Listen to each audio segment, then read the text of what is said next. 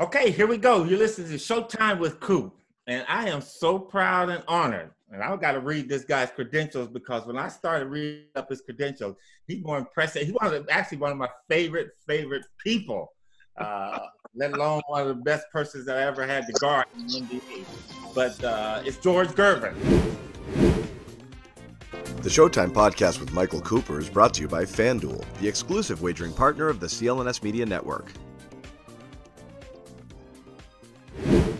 And Gerb, I'm going to read some of your credentials. Grew up with the Martin Luther King High School, averaged 31 and 20. I want you to get into that because I don't ever see you being a rebounder.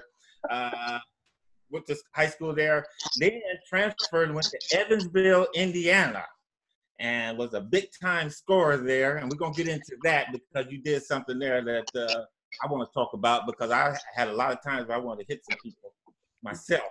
But again, great NBA credentials would be a 9-time All-Star for the San Antonio Spurs, 4 times NBA champion in 78 through the 80 and 82 season. His number 44 was retired and named to the 50 all-time greatest players and had probably the best poster that you could ever want to have because Nike was just giving it to us back in the 80s, early 80s. They used to give us equipment and everything, but he had a poster, and I wish I had it. I don't have it here. It's upstairs. But George Iceman Gervin sitting on a block of ice with his legs crossed and just so smooth. George Gervin, my brother, and a friend of mine and a coach. We coach in the Big Three so we have been following each other around a lot. But Gerv, thank you so much for joining us, sir. Hey, cool. Good to be here, man. Good to see you, buddy. Listen, we'll start right away like this. Tell us about growing up in your high school in Detroit. Grew up in Detroit, Michigan. Raised by a single parent mom, raised 6 of us. Had 2 brothers that played before me that was real good Detroit City ball players. My middle brother's second brother, Claude, played with me at Martin Luther King High School when I was in school and, went to high school and, graduated from high school and, and then went to college. I went to Long Beach State first. That's right, with Tarkanian. Yeah, I went out to Tarkanian, but I came out to L.A., man, and I couldn't stand it, man, so I went back home. Gerb, hold up. You couldn't stand this nice weather out here, man? Man, I ain't never been nowhere, Coop. So it was hard for me to be away from home. Uh-huh. All my friends, everybody I grew up with was back, in the Midwest, so I decided to go back home and go to Eastern Michigan. I went to Eastern Michigan University, when I left Tark. Tark came back to try to get me, man, but I didn't want to go back, man. I wanted to stay around my, the people that I knew. So that's where I ended up going to play basketball at Eastern Michigan University. So, Ice, talk about how you got your nickname, the Iceman. Now, I heard a lot of stories, but I want to hear the real story. Well, I really got Fatty Taylor, man, who's no longer here, man, my teammate, man. And, me being from Detroit, man, and me having that, Detroit flavor, man, where, how you dress and, I wore the Gators, the big hats, drove Cadillacs and, so Girl, that sounds like a pimp, man, not a basketball player. Well, that's what he was, trying to say, that I was looking like a pimp, man. That's how he started calling me Ice, Iceman, man, and Iceberg Slim, man. But, wasn't nothing pimpish about me, man. So he just kept Ice.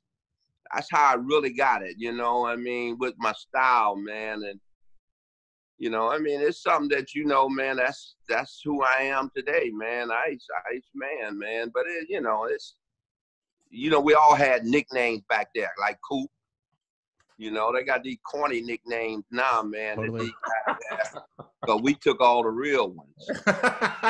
It's true. You guys have the best nicknames. Girl, I'm liking you, man. I always in love with you, man. But, Girl, talk about some of the best players you played against growing up, back in high school and in college. Well, in high school, Lindsey Harrison, who played at, What was so good about him? You ain't never heard of him, huh? No. You heard of Eric Money? Yes, I heard of Eric. You heard Cornell Norman? Yeah. You know, them two what guys. What made them so good, though, Ice? Huh? What made those guys so good? Well, Eric Money, I thought was a real good point guard, and he could score. Cornell Norman can just flat out shoot the basketball. I thought he had one of the best jump shots in the game. Neither one of them really last that long, but both of them was pro material. Mm-hmm. Ain't too many other guys, man, I can think of, man, that from high school made the pros. Gert, what was the difference between you making it and them not making it?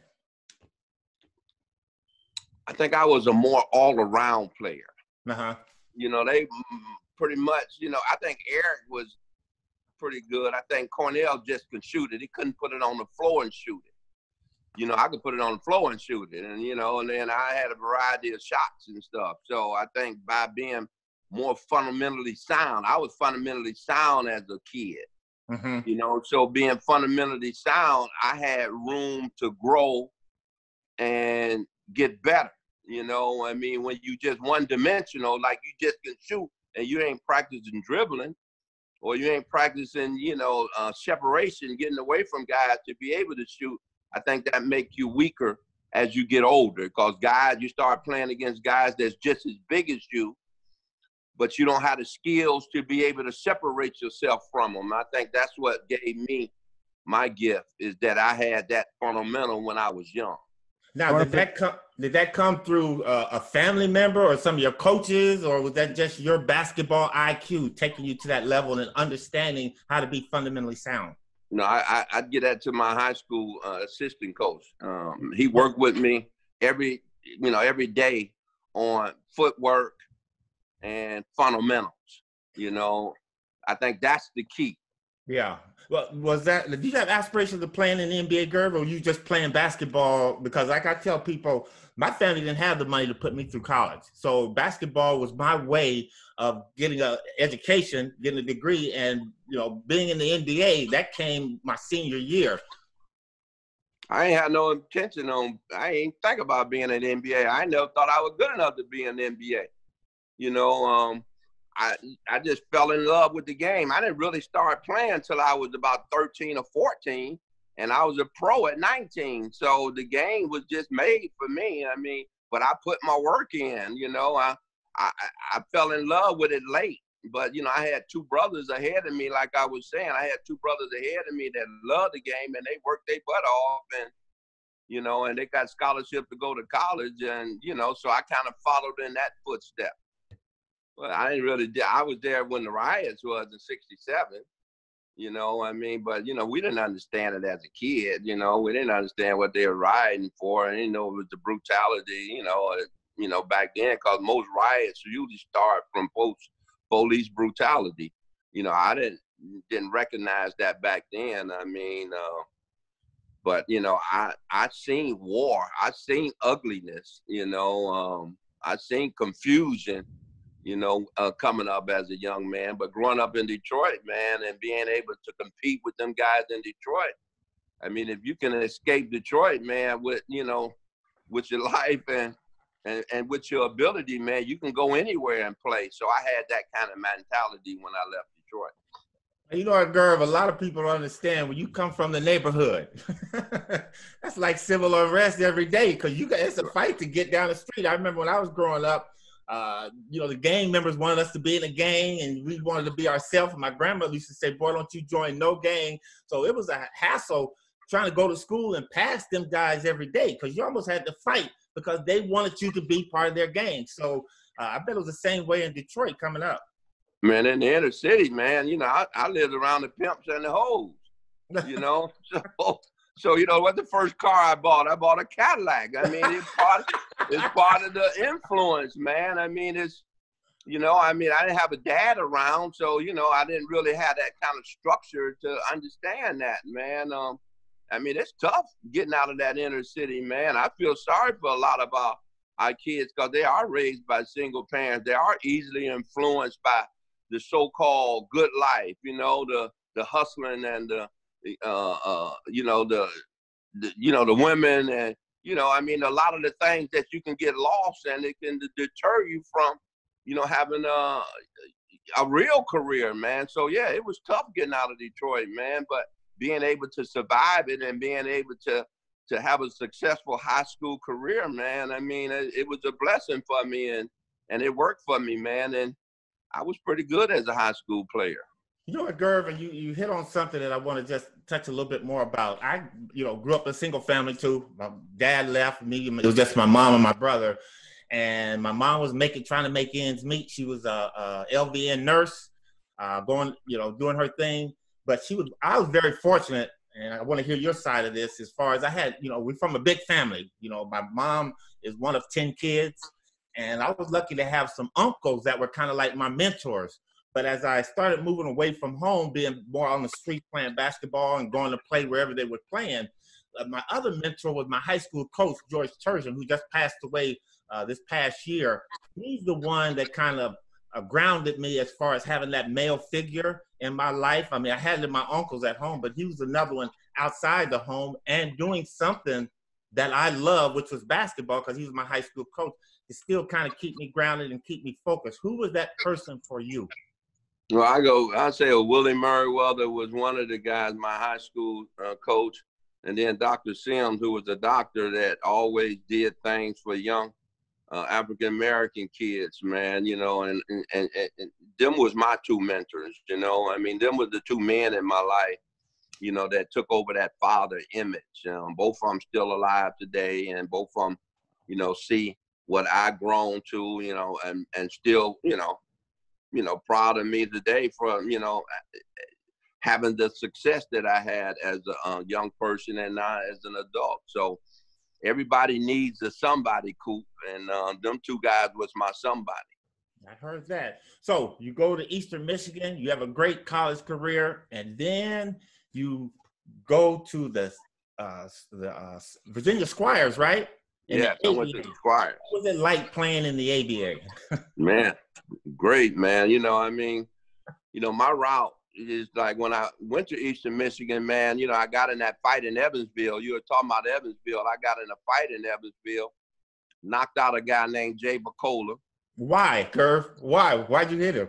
Well, because, okay, we dealing with the 70s. We talking about Indiana, so, we talking about racism.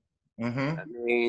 I mean, the referees was killing me, man. I mean, the referees was actually cheating, and then the guys was beating me like a drum, man. And then, me and the guy got into a little confrontation, and they threw me out the game. So by them throwing me out the game, and the guy, didn't throw him out, so I took him out. So I hit that guy, Coop. I hit that guy so hard, man, and knocked him out, man. He was out, Coop, with his eyes flickering. Hey, Coop, they had to take him out.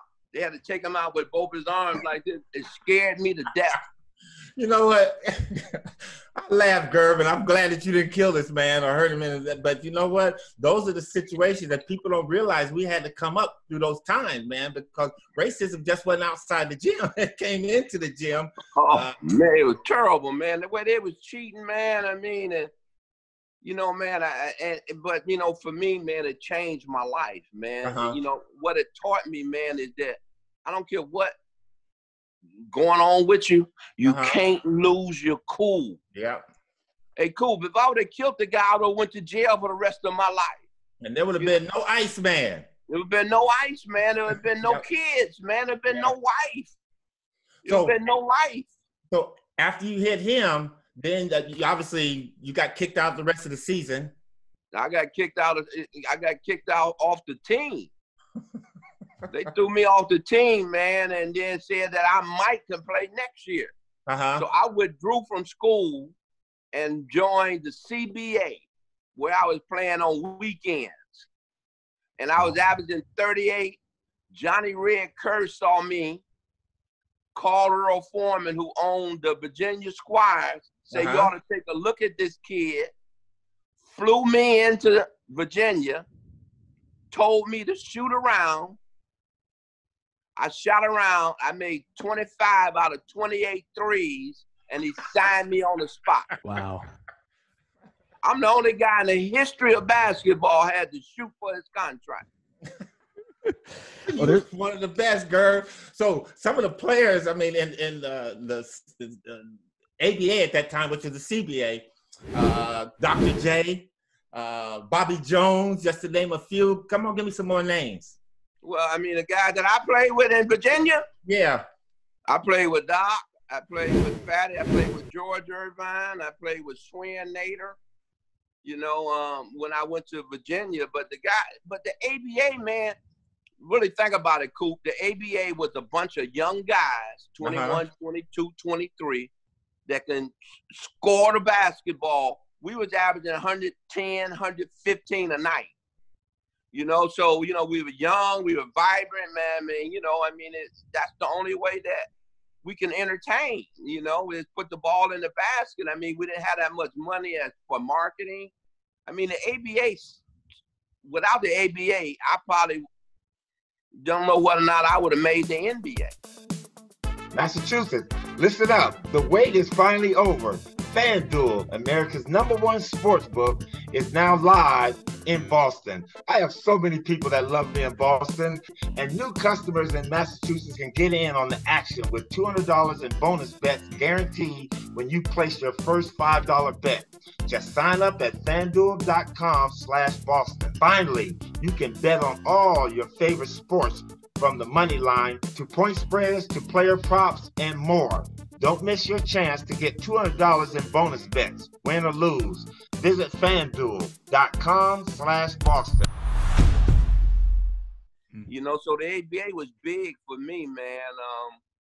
You know, I was so thankful that there was an American Basketball League, man, with a lot of talent, man. And, you know, me being able to join the Virginia Squires and play with Dr. J, man, you know, I think that really gave me a lot of confidence, because me and Doc used to play one-on-one after practice all the time. So, you know, Doc kind of built up my confidence and self-esteem that let me know that, you know, I was a pro. So every time he see me now, man, he'll call me Rook right now. If he see me now, he say, "What's up, Rook?" Hey, man, and I love it, man, because, you know, I appreciated my role back then as a rookie, you know, just having an opportunity to be a rookie pro, you know. So it's a lot different yesterday than what it is today, but, you know, I ain't got to deal with today basketball players. I mean, me and you coach the Big Three. We know how them knuckleheads is. Them guys, all them wannabes. When I was with the Squires and stuff, we was in Utah, and then they kept sending me telegrams because, you know, wasn't no internet and all that stuff back then. They were sending me telegrams saying, "Don't play for them. Now you're the property of the San Antonio Spurs." And, you know, I didn't know what was going on, so I called my agent at that time, Irvin Weiner and stuff, said, "What's going on?" And he said, "Man, we just traded you to San Antonio." So I got on the plane and flew into San Antonio, and Earl Foreman tried to renege on the deal. So they went to court. So while they was going to court, they had to put me up. So I had to stay at the Hilton Del Rio, man, for a month until they went to trial, and then the Spurs ended up winning and stuff. And, you know, then I was able to play for the Spurs. But you're right, man. I was in the hotel for a month, man, not being able to do nothing, man. So it was rough for me during that time, man. But, you know, once they solved it, then I became a Spur. Gerv, you arrived in San Antonio. Did you like the city? Hell no, man. Dude, I just come from Virginia. Hey, cool. I just come from Virginia. They got Hampton Institute, Norfolk State, and Richmond. You know, all these black people. And then they send me to San Antonio, where I ain't know nothing about San Antonio but the Alamo. Who was the coach when you got there, Ice? Tom the Sulky. Oh, okay. You like him? He was terrible. Tom was terrible, man. I mean, he no longer here, so I can't talk about it, but he was terrible, man. Tom had that old slow offense. You know, he had that old slave mentality. You know, you do it like I do it or don't do it. I mean, I said, man, is this what I got myself into, man? Was this nut? And then they fired him the next year, man, because, you know, he was terrible, man. So, Gervin, let me jump back a little bit because these guys make crazy money now. How much did you make your first contract? When I first signed the Lakers in '79, Gerv, I signed for $30,000.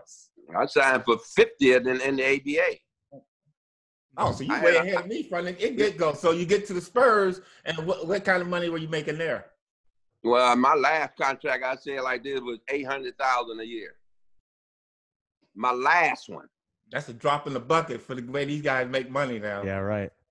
Well, but then we didn't have no TV, man. I mean, you know, they get money because of TV. They don't get money because of skills. They get money because the market is right. And the things that we did to drive basketball to put it in the national attention. The only thing I can take credit for, Coop, and I'll give you the same credit, man, that we are the foundation, man, to make this league grow, man, and they don't thank us enough. But, you know, that's not no here nor there, man. But, you know, these guys make a lot of money, man, because they make it off our backs. Yeah. Today's game, man, just think about it, man. They can't shoot.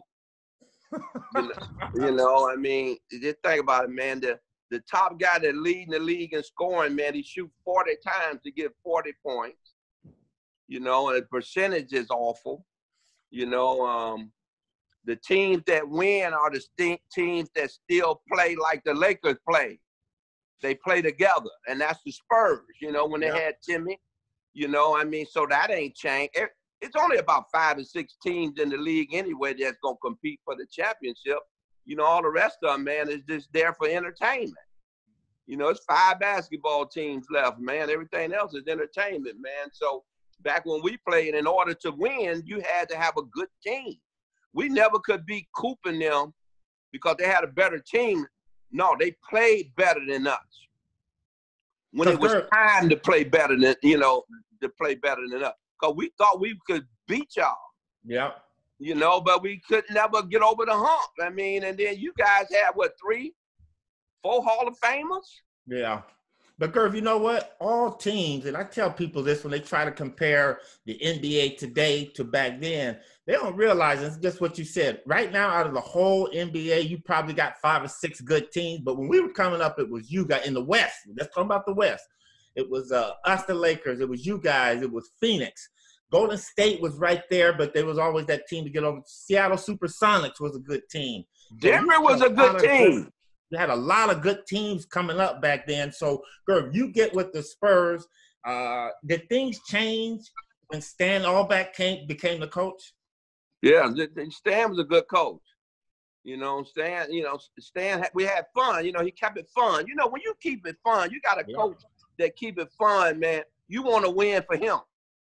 You know, and his leadership, man. I think that's where the success from. I think that's why y'all had a lot of success, man. Y'all had a coach that y'all like.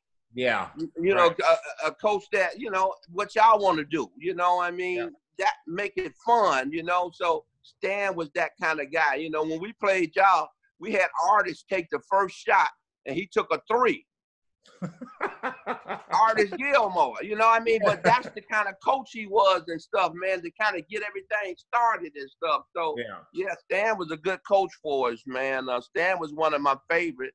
Doug Moe was my favorite, you know, but Stan also was one of my favorite coaches. Now, some of the legendary players you played with, Johnny Moore, James Silas, Alvin Roberts, Mike Mitchell. Obviously, you just mentioned Artist Gilmore, but the one that really, really got things done, and when we had to focus in, and one of our things was to stop you, man, the late, great Mike Mitchell, man. Talk a little bit about him. Man, he was a bad boy. He probably had one of the best turnaround bank shots in the game, man. You know, that's listed in the game, yeah. I mean, he was special. You know, I can get 40, he can get 45, or I can get 30, he can get 30. You know, I mean, I had a good team, man. I mean, you know, with him, you know, at that forward, man, and me at the guard, man, and Johnny, you know, Johnny and I was probably the only 2 guys in probably the history of the game that led the league in scoring and assists. And assists, yep. You know, I mean, so I had a good basketball team, man, you know, and Mike was a big part of it, man. And then we got artists and stuff and thought we could compete with you guys, man. You know, dang, man, we had a lot of success, man, in San Antonio, man. And and I'm proud of the guys that I played with, man. They wanted to win, man. It just, only one team can win it a year. Oh, you know what, Gerv, I tell you what, winning is something special, but getting there and the teams that you play with, because I would love to have won all our championships, but usually the teams that when we didn't win the championship are guys that I'll always remember. And, all my friendships with my teammates, we still last today. But again, those are some good ass teams you guys played. So we knew we couldn't take you guys for granted at all. One thing I want to mention, Gervin, you tell the story, because I always tell a little bit about it, is that, what was it, the 84 All-Star game when it was in LA and Pat Riley didn't select you to be on the All-Star team. And the next game, you played you guys and you gave us, about 55, all kind of ways. And I think this is when I really realized, because you got that saying, I can finger roll, that these kids don't really know about today. But you kicked ass that day, Gerv. Talk about that game for a minute. Yeah, I understand. I think that's the game, too, that Marvin Gaye sung the national anthem. Yep. So obviously I was inspired with him because, I kind of grew up with Marvin, and I knew Marvin real well, man. But it was unfortunate, man. I don't know about your coach, man. I don't know why he didn't like me. I ain't did nothing to him but try to get 50 on him. But, he took me out of the All-Star game, man. For no apparent reason, and I was real disappointed, man, because, I was rolling. He did me like that in the Indiana game, too, man, that I thought I could have had a chance to win MVP, man. So, Pat, man, you know him better than I do, man, but, you're an asshole, man. I don't like him then, and I don't like him now, man. Just because, man, he didn't have to be that way, man. So I wanted to whoop his ass, man, and I did. You didn't whoop his ass. You didn't whoop his ass. You whooped my ass, and the rest of the ones out there were in the score. But every time I put it in the hole, I didn't even think of you, Coop. I was thinking of him. David Thompson scored 73. Well, I need 59 to get it back. So what happened is I was leading the league and scoring all the way through the league until the last game of the season when me and David Thompson was close. We were neck and neck just by percentage point. But it was the last game, and David was playing in Detroit, my hometown, at the Cobo. And David ended up scoring 73 points and took over the scoring lead. So it was so happened, David played in the afternoon and I played at night in New Orleans. So the press called me up, Ice, David just scored 73. He took over the scoring lead. You need 59 in order to get it back. So we went over to the locker room, and the coach, Doug Moe, said, man, that old guy, Larry Brown and stuff, man, him and old David Thompson got together, man, and they tried to steal the scoring title from Gervin. He was saying, man, he said, hey, y'all, let's see, can we let Gervin get it back? So the guy said, okay, cool, because we was already in the playoffs, so we didn't have nothing to lose. So we went out, and we first quarter started, man, I missed my first 6 shots, man, called timeout, man. And say, man, you ain't got to worry about this stuff, man. And all the guys kept saying, come on, Ice, man, come on, man. So I went back out there, man, and, I heated up, man. I got 20 that first quarter. Now I'm rolling, So the second quarter started, man, and I really started heating up, and I ended up getting 33. So I had 53 at half. Now I'm only need 59. So the third quarter started, and I ended up getting 60. I ended up getting 59. The trainer said, all right, girl, you got 59. You got it. I said, wait a minute, man. Let me get a couple of more points just in case they miscalculated. And that's how I got 63 points in 33 minutes to win my first scoring title. Gerv, you had 53 points at half. Yeah, 53 at half, man. Remember, David Thompson broke Wilt Chamberlain's record in the second quarter for 32 points, because Wilt had 31.